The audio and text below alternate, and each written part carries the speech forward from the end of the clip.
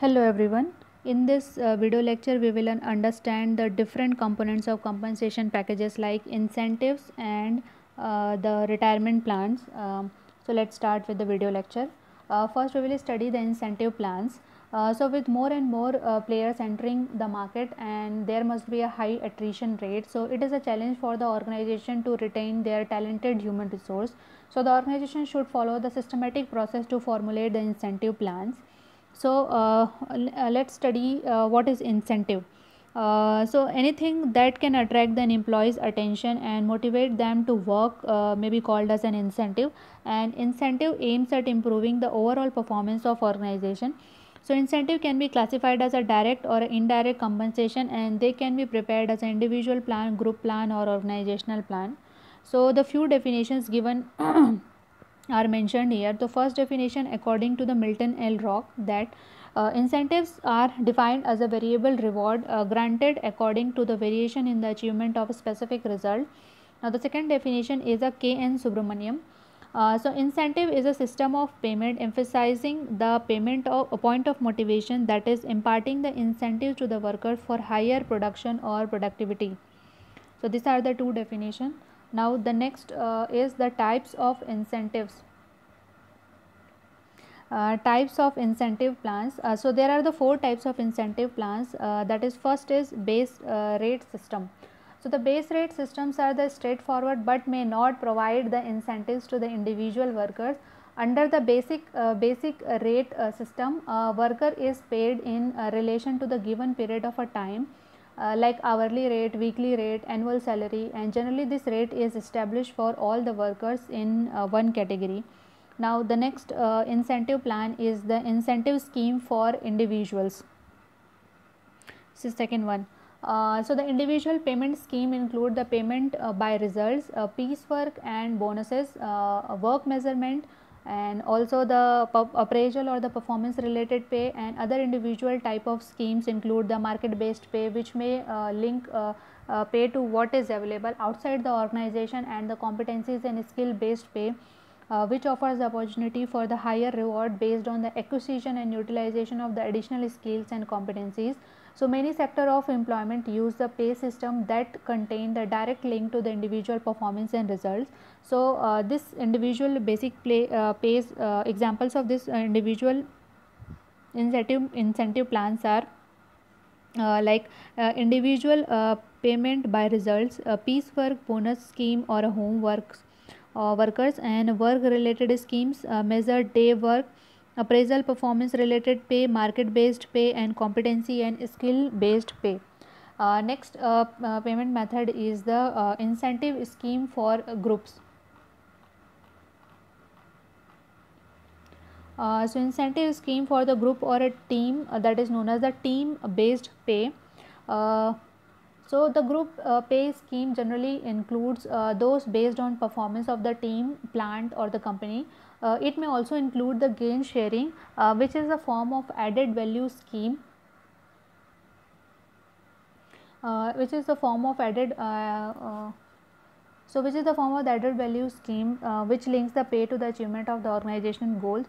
So share incentive plans includes the provision of shares to the employees, and either by giving them the direct or allowing them to be purchased, and can be related to the performance. So some organization utilizes the pay system based on the performance of the team or the group, and sometimes it may be performance of the whole plant or enterprise that is trigger for the performance element of the pay. Now the fourth type of incentive plan is the company based pay or company based pay incentive plans. So the plant or a company based performance pay schemes are based on larger group than the team, like a divisional plant or the whole organization. So they may well use the same factor as the team based or the individual performance scheme, or perhaps the total sale within the set period and comparative reductions in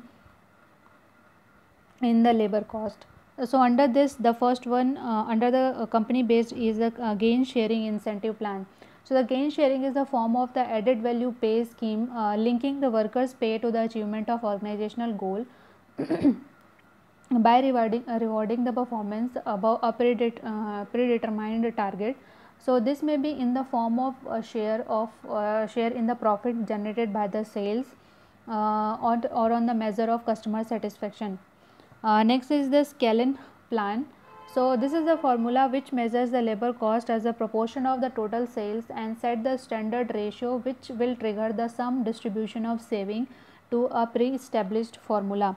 Now the third one is the executive incentives. Now the organization offers the heavy incentives to the executives to retain the talented workforce, and the immense competition in the market has forced the organization to offer the competitive packages. Performance based incentives comes out to be the only solution for the demand supply disparity. Uh, um, so the executive incentives are the more effective in the market segment. Next topic, that is the retirement plan. Now the organization provides the pension plans and other benefits for their employees, which benefits them from after they retire from the organization at the prescribed age. So qualified retirement planning services provided by the employer to the employees and his spouse are not included in employees income. So this does not include the value of tax preparation, accounting, legal and the brokerage services provided by the employers. So these items are taxable income to employees. Next is employee plan contribution. So employer's contribution qualified retirement plan for the employees are not included in his income. So generally speaking, the contribution is a non qualified plan at our taxable income. So some progressive employers have set the superannuation scheme for employees and make the regular contribution, but the large percentage of the private sector employees do not have such arrangement.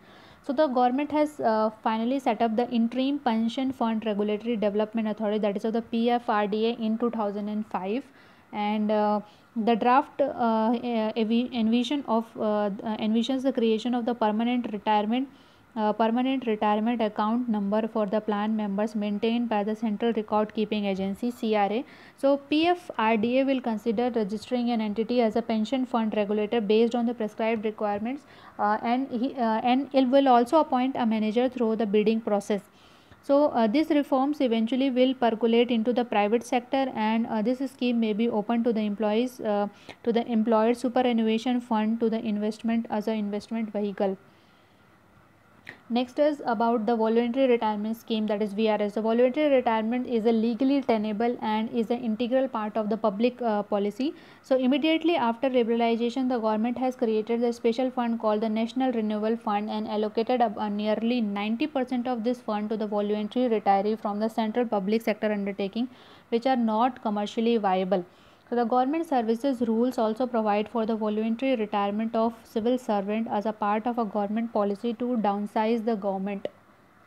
So this is all about the retirement plan and incentive plans. Thank you so much.